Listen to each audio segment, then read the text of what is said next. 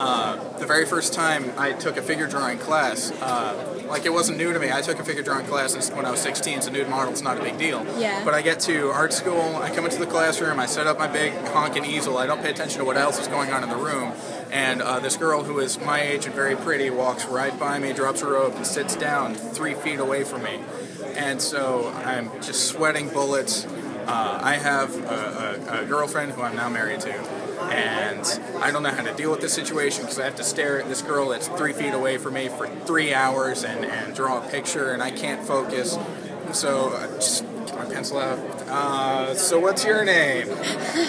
What's your major? That's cool. Excellent. Oh, what's your boyfriend's name? Yeah, I haven't met him.